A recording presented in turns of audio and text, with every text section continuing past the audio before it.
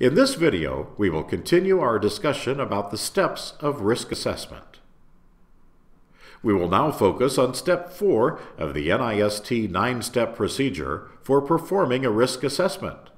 Specifically, this step focuses on control analysis, or looking at controls that are in place or plan to be put in place for the system. A control is anything that is put in place to mitigate the risk that is identified to the system. When performing the control analysis, you need to look at two things. You need to look at controls that are currently in place and currently being used. The second thing is to look at controls that are planned to be put into place and used in the near future.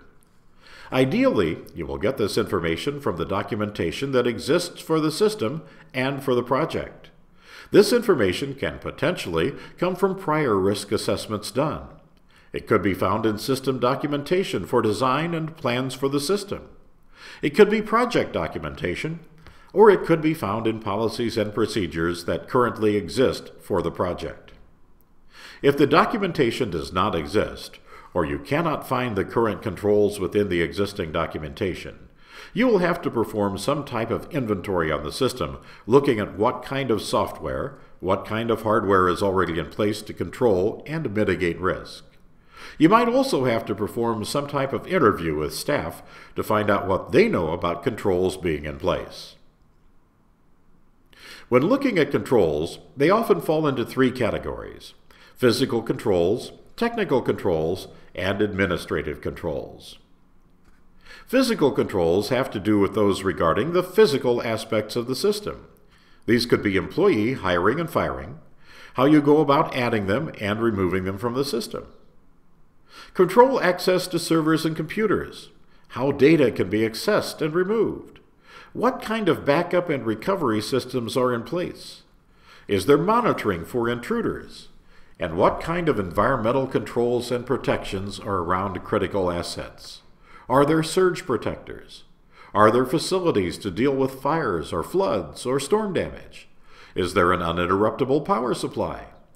Anything that has to do with the physical characteristics of the system. Technical controls look at hardware and software that is used to mitigate risks. This could include virus protection, intrusion detection systems, firewalls, and those kind of things. Are you using encrypted networking protocols? Are you encrypting data on the drives? Do you have some type of security monitoring hardware or software? What are you doing about configuration management? Are there backups? Is there some type of system to keep track of configuration management? Administrative controls mostly fall within the realm of policies and procedures. Do you have those in place? What are the instructions for dealing with an incident? How would your project respond to that?